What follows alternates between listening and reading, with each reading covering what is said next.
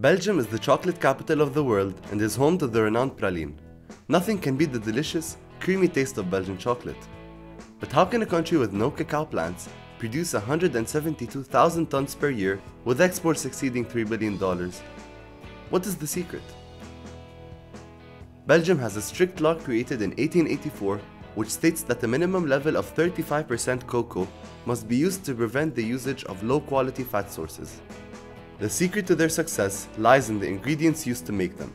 That is why production starts in the early stages, which includes overseeing how the cacao beans are planted in the country of origin, the way they are roasted, and which beans are good to use.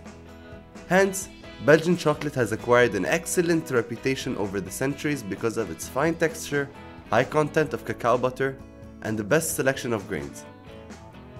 Belgium has more than 2,000 chocolatiers who have perfected a tradition that dates back more than 100 years.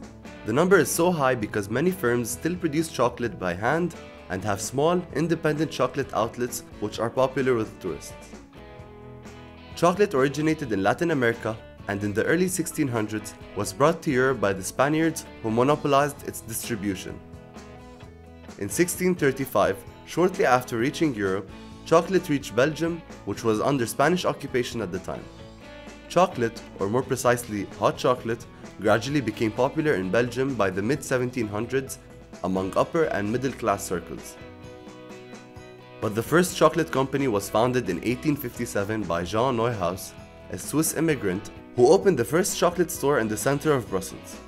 In 1912, his grandson, Jean Neuhaus II, invented the praline, which was originally a shell made with couverture chocolate and filled with almond paste.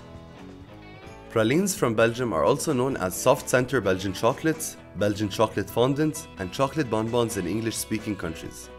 While the shell has remained pretty much the same as it was 100 years ago, the fillings today are now limited only by the imagination of the chocolatiers. Belgium is also known for its famous truffle, which is made with dark or milk chocolate filled with ganache, buttercream, or nut pastes. From the late 19th century and the early 20th century, the country was able to import large quantities of cocoa from its African colony, the Belgian Congo, now Ghana.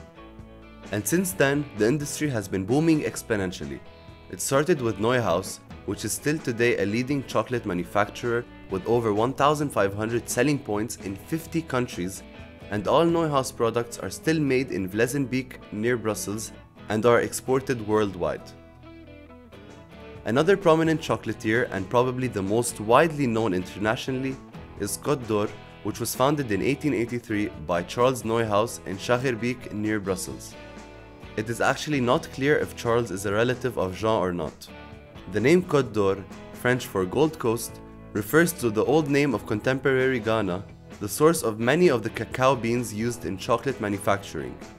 The current Côte d'Or logo, which depicts an elephant since it was born in 1906, was borrowed from a Ghana stamp.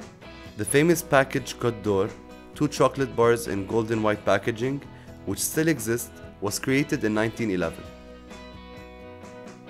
Godiva was founded in 1926 in Brussels by the Draps family, who opened their first shop in the Grand Palace in Brussels in honor of the legend of Lady Godiva, the legendary countess who had protested high taxes by riding nude through Coventry, England.